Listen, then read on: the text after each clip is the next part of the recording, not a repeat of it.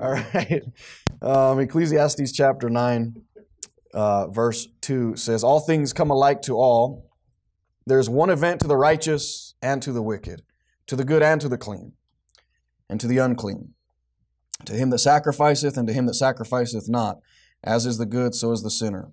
And he that sweareth as he that feareth an oath. This is an evil among all things that are done under the sun, that there is one event unto all. Yea, also the heart of the sons of men is full of evil, and madness is in their heart while they live, and after that they go to the dead." So what is it saying? Verse 3 says, there's an evil among all things that are done under the sun, that there is one event even to all, even unto all. There is one event unto all. The coronavirus is happening to the righteous and the unrighteous, to the godly and the ungodly. This is something that we're all facing. All things come alike to all, verse 2. There's one event to the righteous and to the wicked, and that's what we're all facing right now. So this is something that's happening to all of us, that all of us are having to deal with, all of us are having to go through. And, you know, some people think that when a sickness comes or something happens, it's because you did wrong. A lot of Christians think that it's because I did wrong, because I sinned, and, you know, that could be the case. I'm not saying it's not, because there's instances of that. A lot of the afflictions King David went through was because he was in sin. He said so himself, as you read through some of the Psalms that he wrote. But more often than not, that's not the case. When you look at just the Bible examples of it, that is most often not the case. Everything that happened to Job was not because he was ungodly. He was a perfect man in all his generations. I mean, he was the most godly man there was at the time, based on how I read the book of Job, and yet all these things befell him. So people can tend to get into that mindset, especially within the charismatic movement. You know, you've got the demon of this sickness is what they think. And that's just not how it is. I mean, people get sick all the time, and it's not because you have a lack of faith either that you got sick. It happens. So we just need to understand that if someone gets sick, and even if someone dies, it's not because they sinned in some specific way. Although it could be, okay? I'm not saying that it's not. There is a sin unto death. But for the most part, that is not the case. That's not what we see God doing most of the time throughout the Bible. I mean, we're in a sin-filled world. Now, they did die because they're a sinner, because the wages of sin is death. As it is appointed unto man once to die, so death is going to happen because of sin. But I'm saying that just because you get a sickness, just because something bad happens in your life, just because maybe there's even a miscarriage, it doesn't mean it's because you're a sinner, because you've done something wrong. We see right here, all things come alike to all. There's one event to the righteous and to the wicked, to the good and to the clean, and to the unclean. To him that sacrificeth, to him that sacrificeth not, as is the good, so is the sinner. So the same thing happens to all people. So like, I'm sure like godly people have died from the coronavirus already, and ungodly people have died from the coronavirus. And it's one event happens to all. And it could be anything. It doesn't have to. An earthquake happens, and some people die, some people live. But it's not because they did something wrong necessarily. Now, again, I'm not God. I can't say in every single case that someone didn't die because they sinned against God, because that can and does happen. But most of the time, that's not the case, because we don't see that throughout the Bible. There's very few instances of something like that happening. So I'm not ruling that out. But I do want to say that bad things happen, and it happens to all of us, okay? When something like that happens, whatever the event is. Okay, there's one event to the righteous and to the wicked, the Bible says. So I just want to give us an update on some of the facts concerning the coronavirus. This was as much as I could find. I spent probably, I don't know, like an hour and a half yesterday looking into this, trying to find different things, different stats. So this is as of January 30th, 2020. All of these are going to be 2020, but this is January 30th. I have the link here if you want it. I'm not going to read it. I might just say it's from statnews.com. But the link I have right here, if you want to go find it yourself, you can look at it, okay? So as of January 30th, the total Chinese mainland cases, because that's what they were doing, January 30th. Again, if you read the article, it said that it's not that the Chinese are trying to withhold statistics at the date this was written on January 30th, but they're saying it was hard to keep statistics because it was happening so fast. So they were doing the best they could to keep statistics. This is what they gave. I believe the article said the World Health Organization at the time, and I think the timing of that was December 30th, if I'm not mistaken. But here's what it said, what was said as of January 30th of this year. The total Chinese mainland cases was 7,700. The total Chinese deaths up to that point, it was December 31st. Up to December 31st is what these stats are for. So the total number of cases was 7,700 in the mainland China, and the total number of deaths was 170. That's a death rate of 2.2%. Okay, if you catch it, you have a 2.2% chance of dying. Now, this is as of March 6th from WSOCTV.com. Okay, total worldwide cases. This was just this month. What's today? The 22nd, right? All right, so that's, 16 days ago? All right, just 16 days ago, March 6th, 2 weeks ago. Total worldwide cases was 97,850. Total deaths worldwide, 3,383.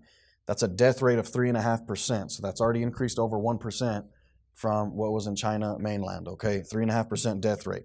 Now, 5 days later, March 11th, total worldwide cases, 11 days ago, 118,000, total deaths worldwide, 4,300. That's a death rate of 3.6%. It went up 0.1%. Okay, March 21st, this is the most up-to-date statistics I could find. The website is health.com, or I'm sorry, worldometers.info/coronavirus. And this thing keeps just an ongoing tally. So when I wrote these down, I went back like 30 minutes later and looked at it, and the numbers had already gone up slightly because it's trying to keep an up-to-date tally, just a live tally. But this was as of about 9:30 last night, March 21st. Okay, total worldwide cases. So from March 11th to March 21st, 10 days. March 11th, total worldwide cases, 118,000. March 21st, total worldwide cases, 307,725. All right, so it's almost, that's times 2. That's a 200% increase in just 10 days. All right, total deaths worldwide, 10 days ago, it was 4,300. As of yesterday, there was 13,054. Okay, now, that's a death rate of 4.2%. So it went up a little over 0.5%. Okay, so based on the world statistics, if you were to catch coronavirus, you have a 95.8% chance of survival, or you have a 4.2% chance of death. Now, I didn't go further into the statistics to look at the age groups that are dying, because if you're like where most of our congregation is, you're young, it's almost like nil. You're not, like none of us are really in that danger range. It's mostly happening to the elderly. And I didn't look up those statistics. I just wanted to give us a general understanding of what the death rate is. Okay, it's 4.2%. Now, I did this on purpose because a lot of people have been comparing it to the flu. And I did that. And I said, well, let me actually look at the numbers and see what's going on. So these are flu deaths, and this is taken from health.com. Again, the link is here if you want it. So in the 2017-2018 season in the U.S., there was 61,000 deaths from the flu. Is that right? Yeah, 61,000 deaths. Let me write that down to make sure. Sorry, I was looking at a bunch of numbers last night. So in the 2017-2018 season in the United States only, this is from the CDC, you can read the article if you want, there was 61,000 deaths from the flu. Okay, in 2018-2019 season, so just last year, okay, in the U.S., there was 34,200 deaths, okay, from the flu. This year, from October 1st of 2019 to February 1st of 2020, the season isn't over yet, so they can't give all the statistics. There have been, the CDC has estimated the number of U.S. cases so far. They don't know. This is their estimation of the number of cases of the flu so far from October 1st to February 1st. There's 31 million estimated cases of the flu in the United States so far this flu season. Now, there's an estimated 12,000 to 30,000 deaths from the flu so far this season. 12,000 to 30,000. I went with the 30,000 figure, the higher figure, and I just want to tell you, because I didn't understand, why is so much of the panic from the coronavirus? Why is there so much panic over this thing? Like, it's not making sense to me, because when you look at the flu, we have the flu every year, and like a lot of people die from the flu every single year, obviously. Just in the United States, I wasn't looking worldwide, I was just looking in the United States, and these numbers are from the CDC, the Center for Disease Control. That's where I got them from, at least the article was quoting that. So with the 31 million estimated cases so far in the U.S., and 12 to 30,000 have died so far, I went with the 30,000 number, and that's a 0.1% death rate. 0.1%. 0.1. Versus a 4.2% so far for the coronavirus. And that's why people are so worried about it, because that's almost nothing. That's like times 4,000. 4,000 times what's dying. If you compare numbers to numbers, if all things are equal. That's why it's like I don't know, someone figured out, is it like a 4,000% increase? Right, I thought so. 4,000.1% increase, or 0.2% increase. 4,000. That's why people are so worried about it. And as I started looking at this stuff, I didn't decide to change services until this morning. I mean, I was praying about it last night. I'm praying about it this morning. I've been praying about it, but I didn't really, I think they're overreacting. I still do, to some degree, think they're overreacting in some instances. But with a 4,000% increase in the death rate, I think it's prudent. We've talked about prudence, to just be cautious. And so that's what we're doing. That's why, you know, if you're comfortable shaking someone's hand, go for it. I don't have a problem. Like, do what you want.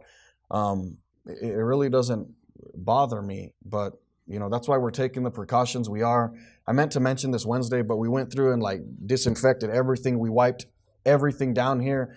And, you know, my family will be doing that every Sunday after the service. We'll just go through and hit all the handles, everything everyone touches, every Sunday after the service until this thing like abates. But we're going to be doing that. As long as we can keep the supplies to be able to do it, we're going to keep doing that.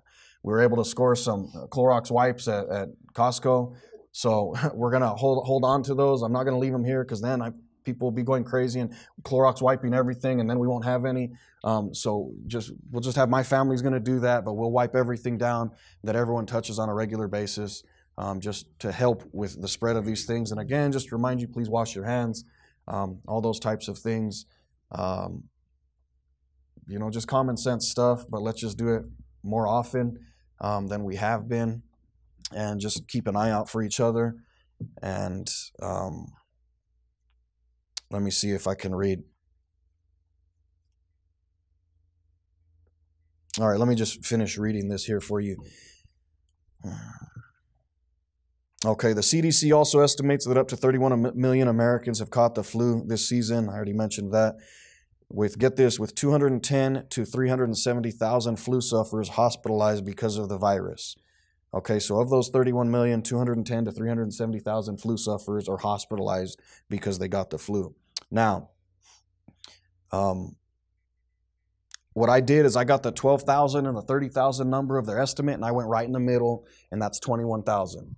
Okay, so I just said, let's say it's in the middle, there's 21,000 deaths from the flu so far based on the 31 million. But what I did is I compared that to I just went with the higher number and say there's 370,000 flu sufferers hospitalized because of the virus.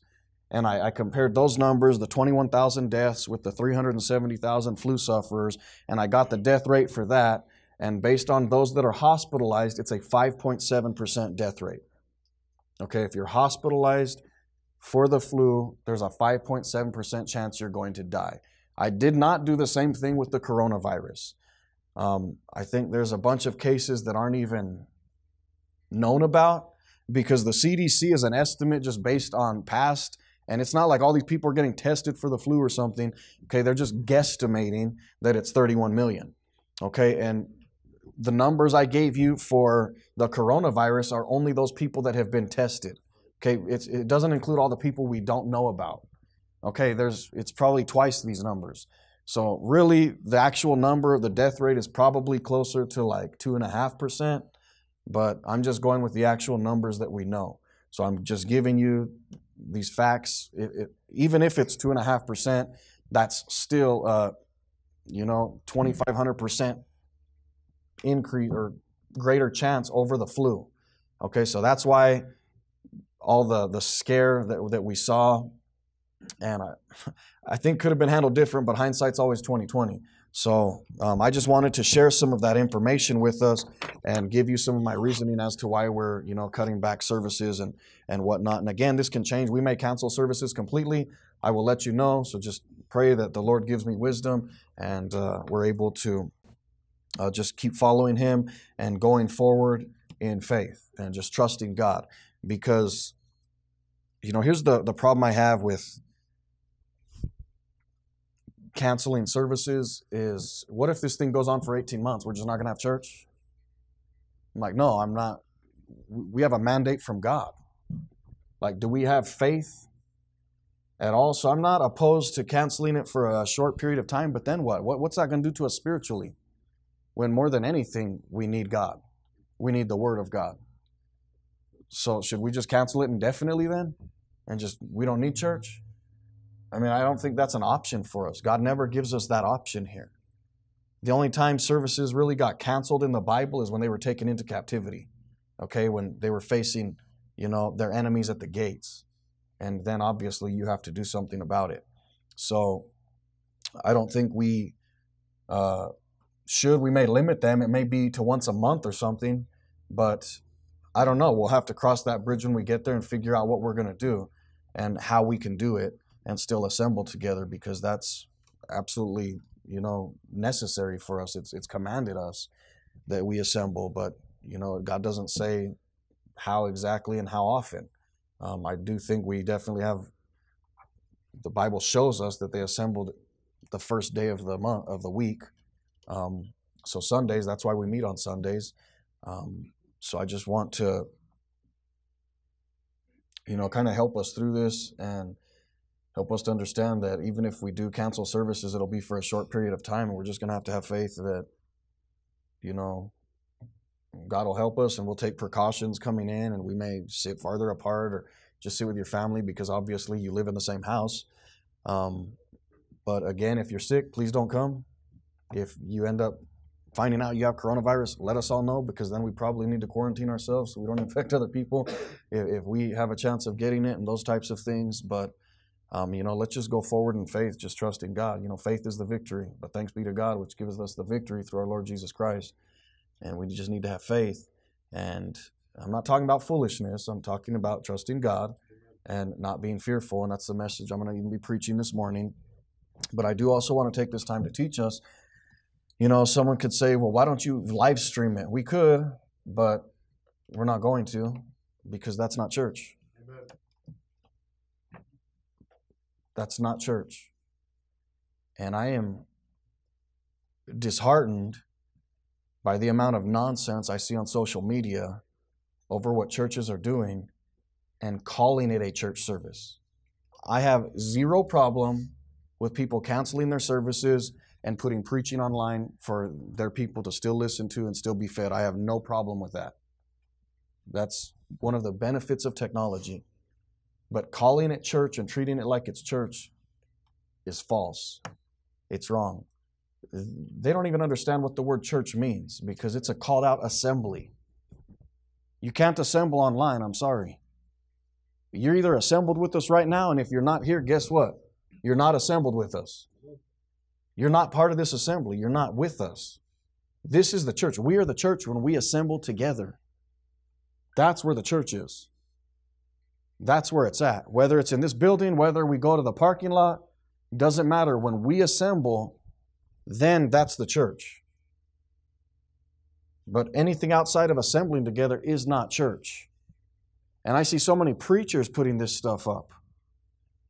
Like, let me just read something to you. Like, I've seen preachers putting this stuff up. Okay? How to attend church online.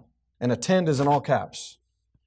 Get out of bed and get dressed. It'll put you in the right mindset to worship. Go through your normal Sunday routine, minus the hurry up, we're running late part. Gather your family together. No multitasking. Worship is a family activity. Project the feed on your largest screen. It'll feel more like you're there, in quotes.